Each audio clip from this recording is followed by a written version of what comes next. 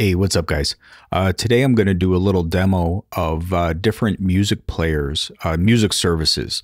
This is actually going to be a comparison between YouTube Music and Amazon Prime Music. I got the YouTube Premium trial because of all of their ad blocker nonsense going on right now. And I just thought, you know, if I'm going to pay for the premium, then I also get YouTube Music, which has a audio quality setting of high. That doesn't tell you anything. And Amazon Music, which has an audio quality of HD, which also doesn't tell you anything. So I'm going to do a compare between these two, and I'm going to show my results using some tools that I normally use for other stuff. So this is going to be kind of a different video. I'm not going to do all of this in real time because it would be super boring.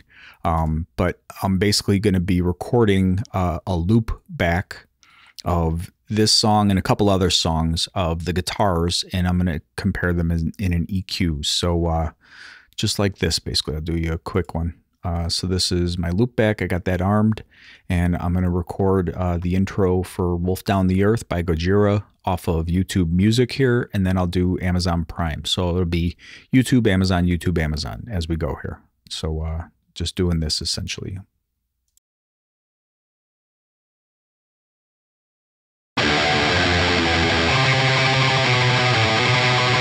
Okay, so I recorded some stuff, and I'm just going to play these through the M-Freeform equalizers, you know, the spectral diagram here, and we can check them out. So here we go. This is YouTube for Gojira.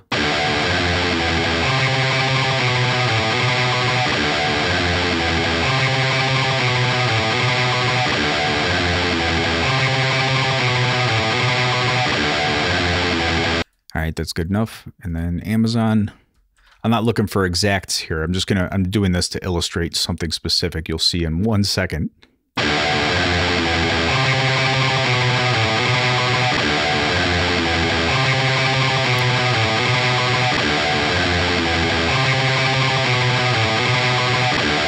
So right away, we can see that there's a difference here at the 16K area. Which, you know, I've heard that YouTube does that, but for their premium service as well, it's a little disheartening that they would charge you, you know, just YouTube Music, the $10 a month, and they're still cutting off the high end. That's not cool. All right. I thought maybe it was just that one song, so I got two other random metal songs. Here's Pantera.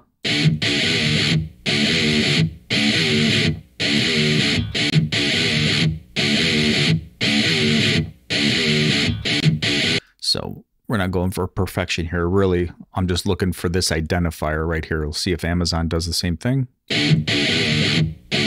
Nope.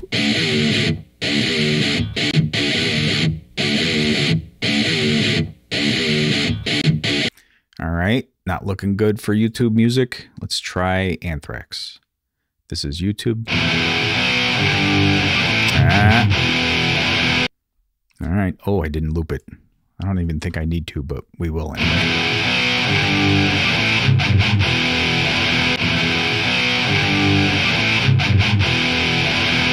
Okay, and here's Amazon. Oh, I didn't label it Amazon. Oh, no.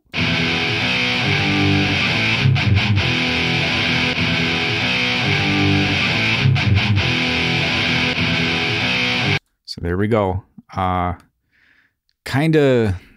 Kind of disheartening, to be honest, because I would have gotten rid of my Amazon Music, which is like $8 a month, if YouTube didn't give me, you know, all of the frequencies.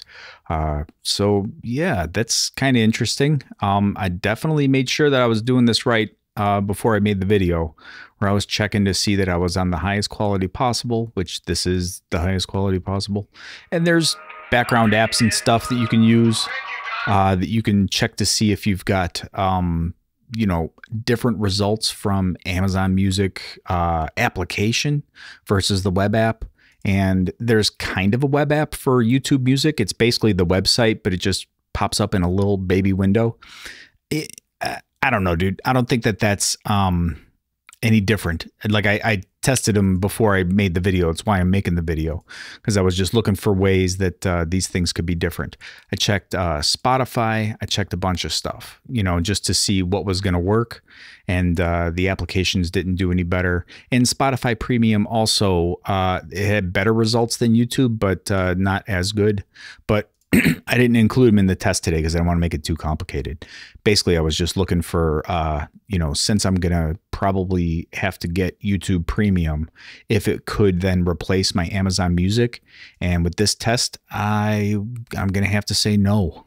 So yeah, use this info as you will. If you found an idiotic mistake that I made, you know, please let me know. But from what I can tell, we're cutting off the high end here on YouTube Premium music. All right, take it easy. See ya.